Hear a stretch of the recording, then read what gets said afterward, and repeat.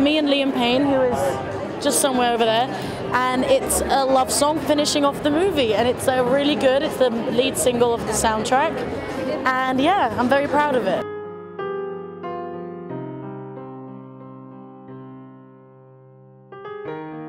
I think they're fantastic. I mean, when I think of the 50 Shades franchise, they're the first people I think of. And I was lucky enough to meet them both yesterday. I had a little bit of a chat with Jamie, and he's a super cool guy, so it's nice to meet the people behind the characters.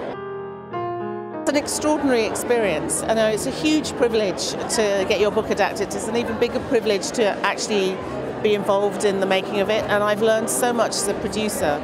It's been really educational, and I think the fans are going to love this movie.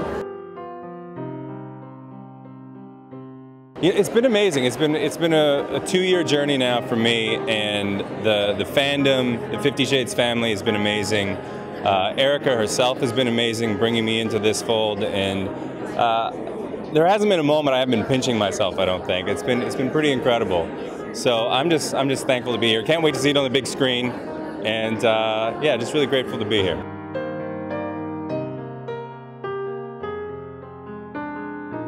I love that she starts out in one place and ends up in the polar opposite while still maintaining her integrity and her vulnerability and her compassion, but she's intelligent and she's powerful, and she doesn't compromise that for anything.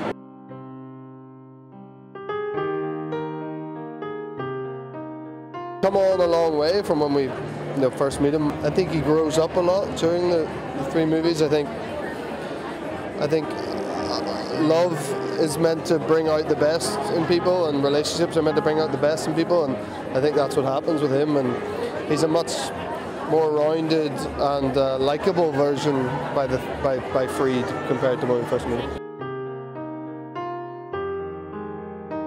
I think that it is enticing, and I think it's liberating for people.